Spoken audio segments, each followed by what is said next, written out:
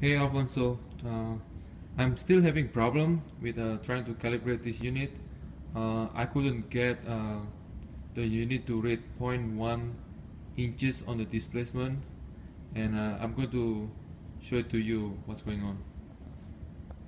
So I'm going to start by adding 5 psi pressure to the unit, and then I'm going to zero this dial indicator. Come closer, Nick. Please come closer. Zoom in here, and as you can see, I set it to 0. And then I'm going to start crank it up to 100 psi, and I'm reading 0.56. See that? Now,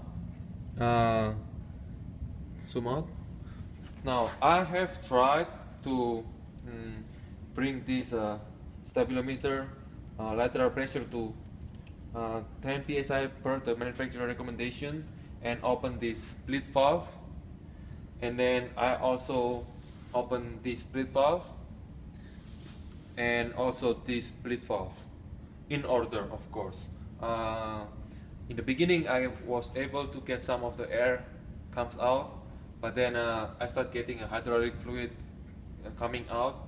So I just decided to remove the plate assembly and put more hydraulic fluid to the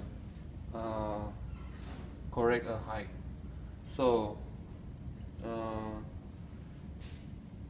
my problem is now that I don't know why I cannot get 0.1 inches displacements at 100 psi. And whenever I try to bleed the air, say I bleed it from here, I put it to 10 psi first, alright? Then I bleed it from here, and then as soon as I don't get any air coming out, I shut the valve back off, and then I start bleeding from here while keeping this valve off.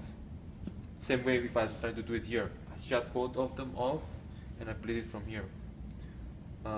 I was able to bring it down from maybe 0.8 originally to maybe I can go down up to 0.3 inches, but since the spec requires 0.075, I'm having problem. Let me know. Thanks.